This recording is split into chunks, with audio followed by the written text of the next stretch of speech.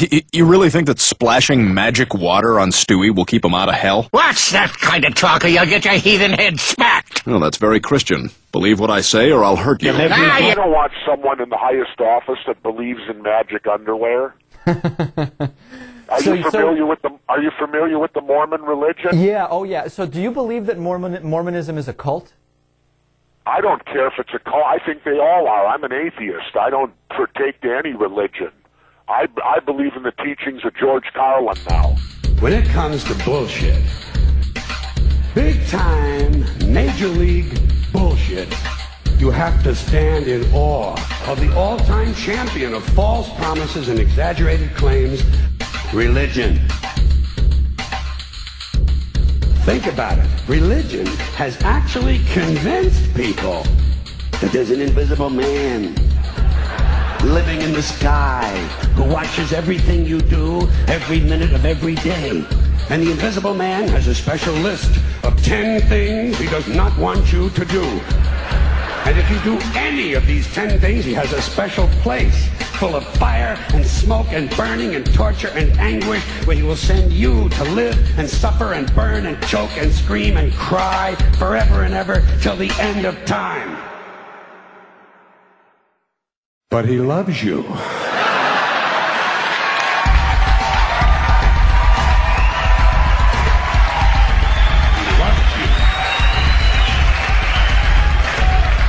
He loves you and he needs money. He always needs money. He's all powerful, all perfect, all knowing, and all wise. Somehow just can't handle money. Religion takes in billions of dollars. They pay no taxes, and they always need a little more.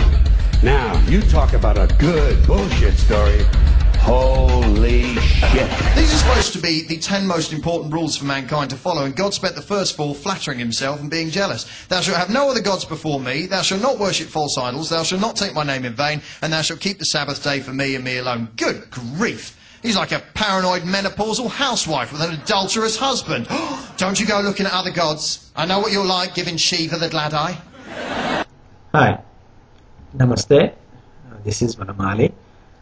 I believe that we Hindus are the chosen people. Karma and rebirth means that we are the chosen people. He was only a king, and the National Covenant was a contract between Scotland and God. I like you and have no reason not to. I like you and have no reason not to. Hey, did you hear about that magic baby that was born in Bethlehem?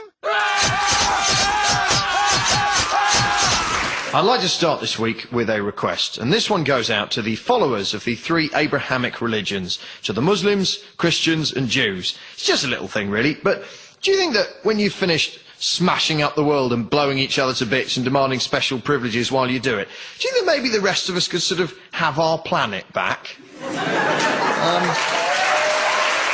I wouldn't ask, but the thing is, I'm starting to think there must be something written in the special books each of you so enjoy referring to that tells you it's all right to behave like precious, petulant, pugnacious pricks. Forgive the alliteration, but your persistent power-mad punch-ups are pissing me off. It's mainly the extremists, obviously, but not exclusively. It's a lot of mainstreamers as well. Let me give you an example of what I'm talking about, okay? Muslims. Listen up, my bearded and veily friends. Calm down, okay? Stop blowing stuff up. Not everything that's said about you is an attack on the Prophet Muhammad and Allah that needs to end in the infidel being destroyed. Have a cup of tea, put on a Cat Stevens record, sit down and chill out. I mean, seriously, what's wrong with a strongly worded letter to the Times? Christians, you and your churches don't get to be millionaires while other people have nothing at all. They're your bloody rules. Either stick to them or abandon the faith. And stop persecuting and killing people you judge to be immoral. Oh, and stop pretending you're celibate as a cover-up for being a gay or a nonce. Right, that's 2 ticked off. Jews. I know you're God's chosen people and the rest of us are just whatever, but when Israel behaves like a violent psychopathic bully and someone mentions it, that doesn't make them anti-Semitic. And for the record, your troubled history is not a license to act with impunity now.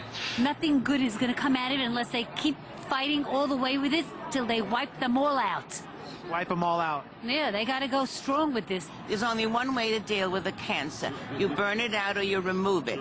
And when people don't want to talk and just want to destroy you and not allow you to live, there's only one thing you can do. They are forcing us to kill their children to defend our children. A YouTube film attacking the Prophet Muhammad triggered protests against U.S. missions in Cairo and Benghazi. In Libya, a U.S. official was killed and another was injured after an armed mob set fire to the U.S. consulate after storming it. Now, 3 injured members of Libya's armed forces were reportedly taken away in ambulance, and the majority of the U.S. building was reportedly destroyed. Now, earlier on Tuesday, hundreds of Egyptians marched to the U.S. Embassy in Cairo to protest this film. Many demonstrators were seen scaling the walls to take down the American flag and replace it with a black flag bearing the inscription that means to protest. This is the first time ever that the U.S. Embassy in Egypt has been attacked or breached. Now, the film that purportedly triggered this uprising against U.S. diplomatic missions was reportedly produced by an anti-Muslim group based in the United States. It depicts the Prophet Muhammad as a fraud and shows him having sex and calling for massacres. Reporting from New York, Marina Portnaya.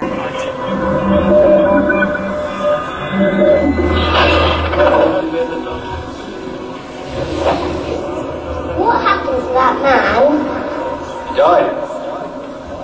Why aren't you helping him? They don't want my help. Their God is different than ours. Why did he die? Sooner or later, everyone does. Like Mummy. Like Mummy. Where do they go? Everyone has their own word. Heaven. Paradise. Whatever it's called. Someplace beautiful. How do you know it's beautiful? Because that's what I choose to believe. What do you believe? ABC News called me this week and said, we heard that you believe that men should be in charge of their wives. I said, no, sir. No, sir, I didn't say that. I said, God said that. He said, husbands are the head of the wife. I said, if you got a problem with what I said, I was quoting the Bible, maybe I'll take it up with God.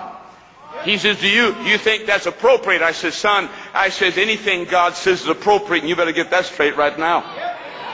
I never apologize for standing where God stands. I never worry standing where God stands. Somebody says, you know what they're going to say about you? Who cares? Stand in line, pick a number, slob. Get your little squirt gun out and squirt away. Bigger things to worry about. Heaven, hell, life, death.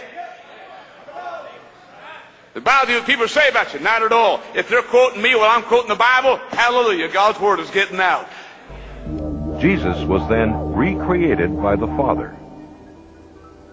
Before going to heaven, he materialized in different bodies on different occasions to convince his disciples and others that he had really been resurrected. Jesus returned to his Father in heaven, where once again he became Michael the Archangel. He will never again be seen on the earth in visible form, but instead rules invisibly from the heavens. When he executes judgment over the world at Armageddon, he will destroy all but the faithful Jehovah's Witnesses.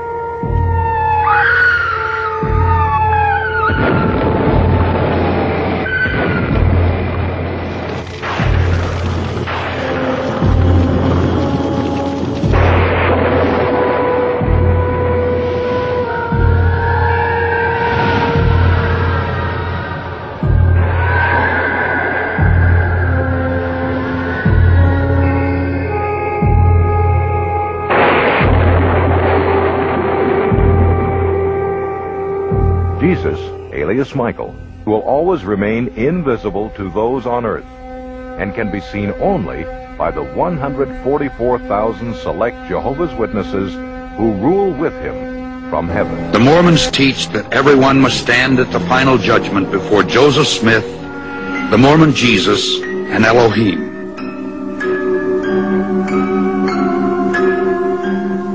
Those Mormons who are sealed in the eternal marriage ceremony expect to become polygamous gods in the celestial kingdom, rule over other planets, and spawn new families throughout eternity. The Mormons thank God for Joseph Smith, who claimed that he had done more for us than any other man, including Jesus Christ. The Mormons believe that he died as a martyr, shed his blood for us, so that we too may become gods.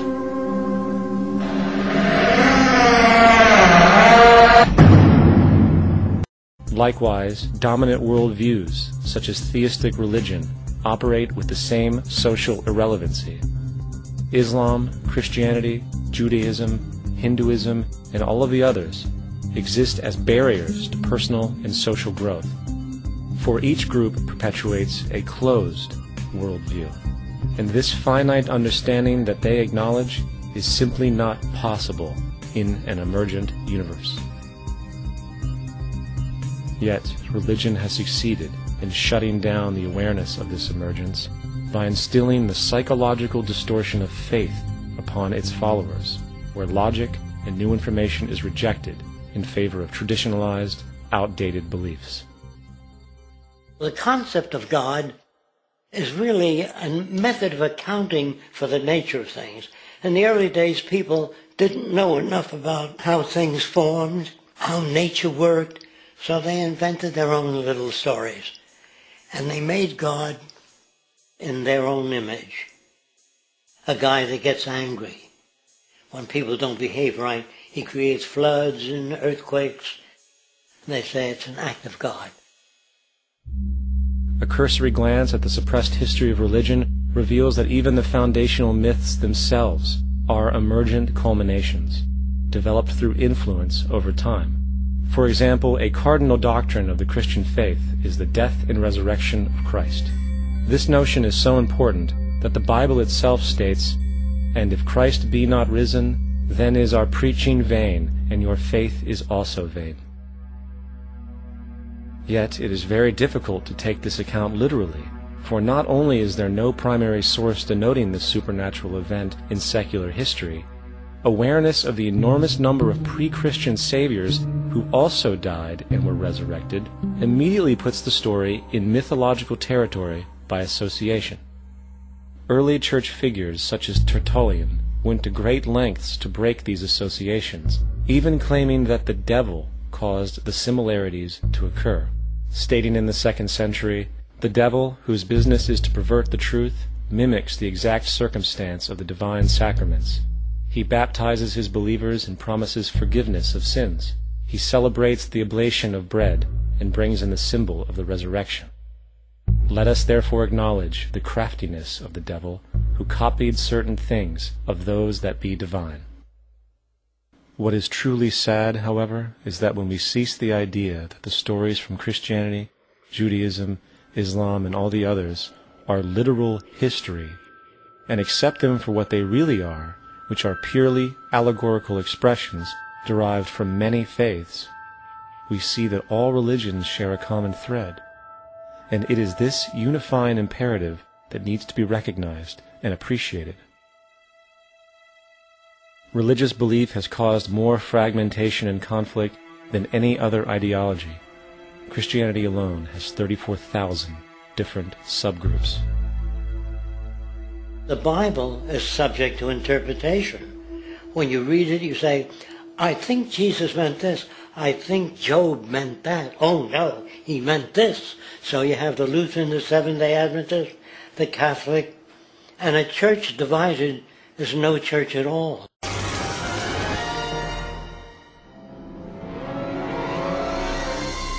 Where are we? This is Quahog, Brian. Same year, same time. But in this universe, Christianity never existed. which means the dark ages of scientific repression never occurred, and thus humanity is 1,000 years more advanced.